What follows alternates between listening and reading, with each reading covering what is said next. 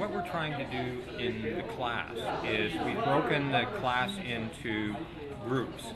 One of the groups is acting as a documentarian group that is taking a look at documenting what everybody else is working on in online journalism using social media tools. So we're using Flickr, we're using Twitter, we're using a blog, and we'll probably use other tools as the project evolves.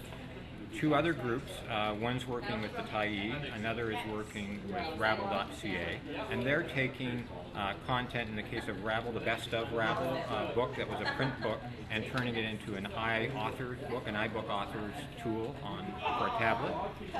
And the other group is working with the Tyee on a series on farming, and taking that and, again, making a tablet book out of it to sort of think journalistically and editorially and curatorially about how you take that content and move it to this new platform.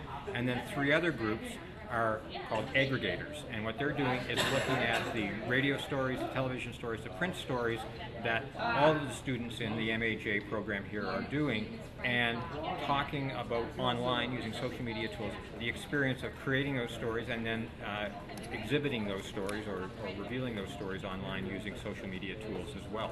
So the overarching intent is to get everybody involved in thinking through how we use social media tools and emerging media tools to tell our great stories in new ways. And collectively, we're also working on a wiki that's a private wiki for all of us, so that we're learning how to build online community conversation and content in a private space, trusting each other and learning from each other. So that's basically what the course is about. What do you think of our progress so far?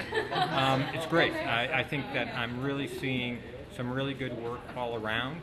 I think that there's some habits coming out of writing offline and videoing offline and stuff that we need to change a little bit in terms of pace and in terms of post-production, but that's coming along. The iBook people are doing a great job of thinking through very challenging amounts of content and how you're going to aggregate that and present it on in the iBook format. And the aggregators are doing a really good job of auditing all the content and thinking through categories for it. So I'm very pleased.